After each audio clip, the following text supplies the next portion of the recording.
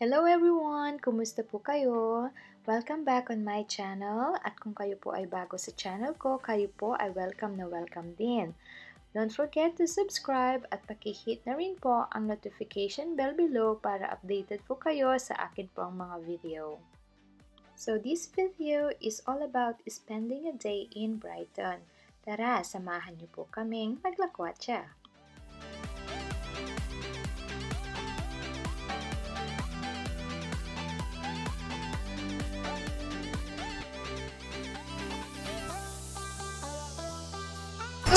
Pagkainan, gusto mo ako. Saan ba tayo kakain? Sa 50% off. Sushi Mania. Sushi Mania, 50%. Kakain po kami sa Sushi Mania. Kain po kami sa Sushi Mania. Ito po ang aking boss.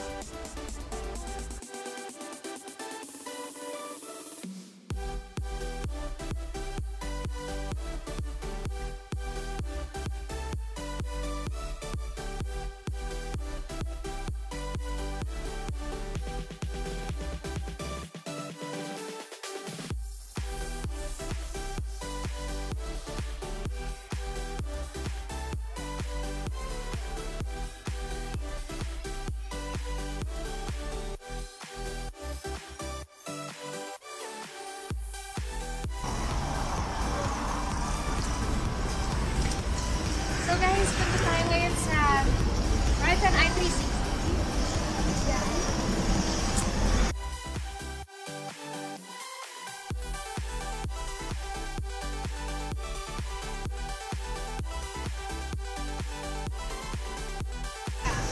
Let's see kung walang pila. Kung walang pila, akit tayo. Kaya ko kaya ito? Tingin mo? Galang baka.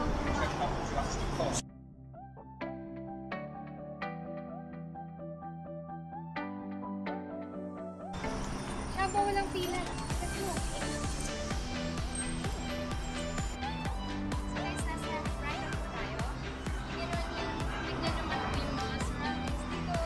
Maganda dito kasi sa seafront, tapos marami rin malls. Mamaya punta tayo sa loob ng mall. But for now, punta tayo.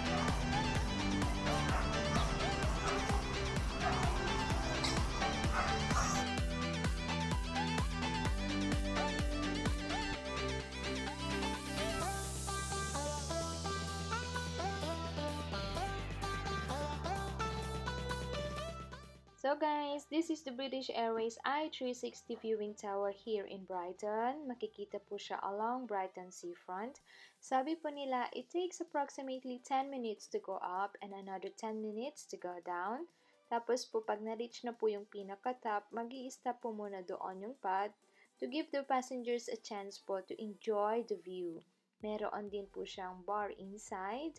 At you can purchase cold drinks or some alcohol if you want to. So guys, wait lang po natin yung pod to come up and be sanitized and then pasok na po tayo. See you in a little while. Ayan guys, eto na po yung pod. It's slowly coming up na po at dito po tayo sasakay. Tara, pila na po tayo. Ayan guys, open na po ang door. Tara, pasok na rin po tayo. And please allow me to show you kung gaano kaluwang ang loob ng British Airways I360 viewing tower. Ito po ang mga kapwa ko passengers. They are already securing their place para po makakuha ng magandang view once na tumaas na po kami.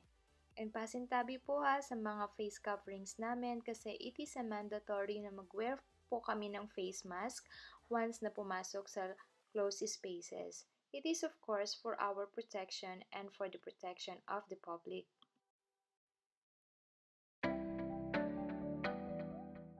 So ayan guys, habang inaantay po natin yung mga ibang passengers na makapasok, pakita ko po muna sa inyo kung ano po ang meron sa loob at kung gaano po siya kaluwang. May seating area din po kung ayaw nyong nakatayo. Yan. Laro-laro lang po muna sa camera. Sige, selfie lang. Sige lang.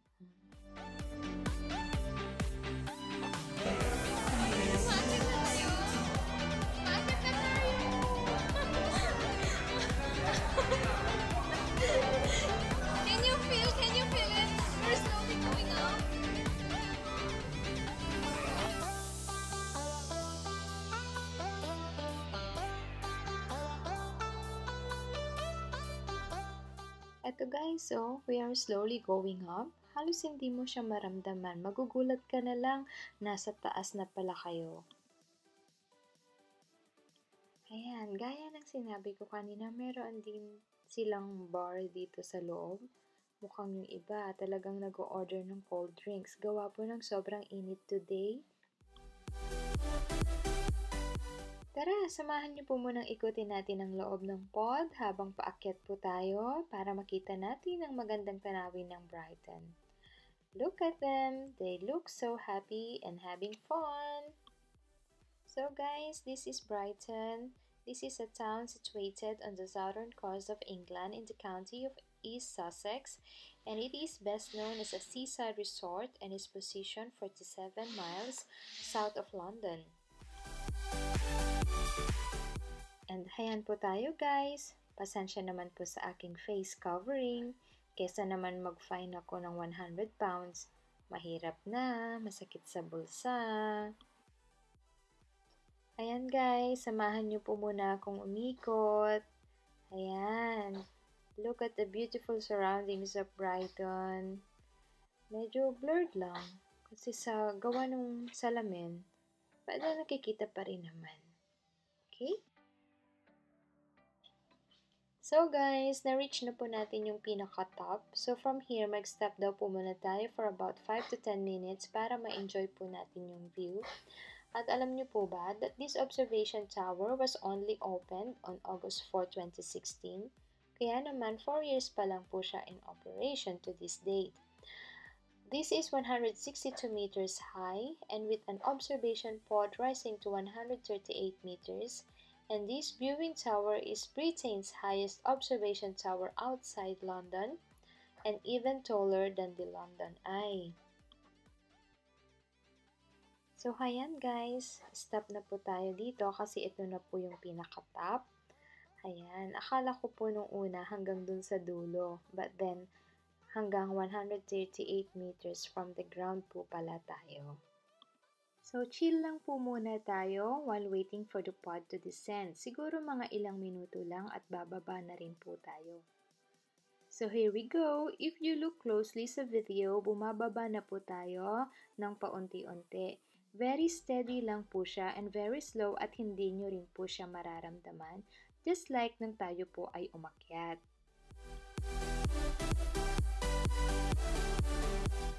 Ayan, we have safely landed. Ayan po, labas na po tayo ng pod.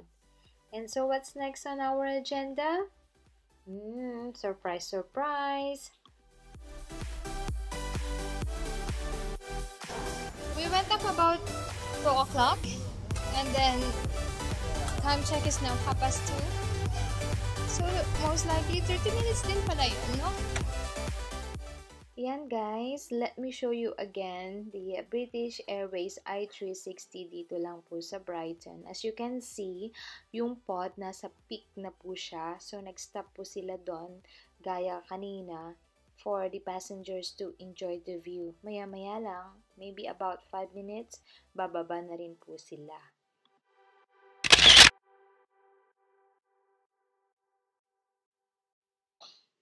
Ayan guys, so ang isa ko pang papakita sa inyo ang binaliktad na bahay or ang inverted house dito sa Brighton.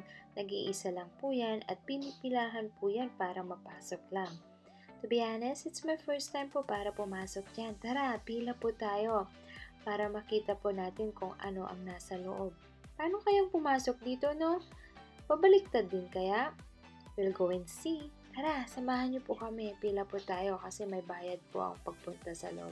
It's about 5 pounds per head po. Tara na po. Hello! Welcome to my house!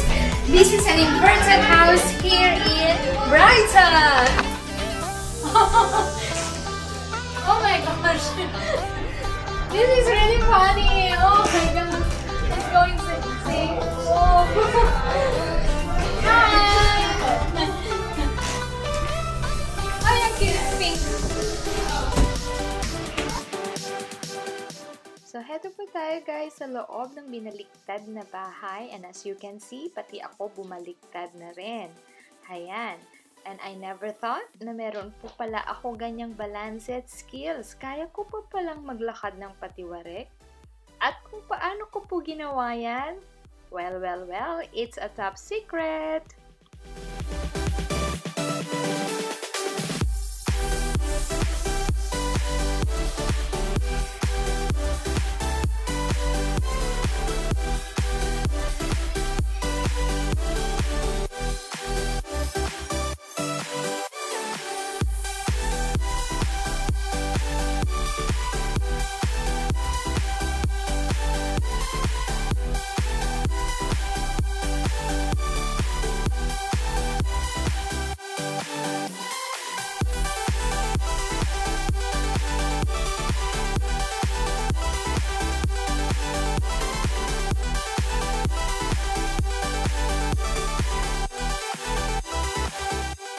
So time check, it is already 5 o'clock in the afternoon, so kailangan na rin po nating umuwi.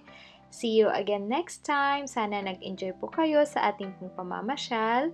And again, please don't forget to subscribe and hit that notification bell para sa susunod na travel namin, updated po kayo. See you and God bless. Bye-bye!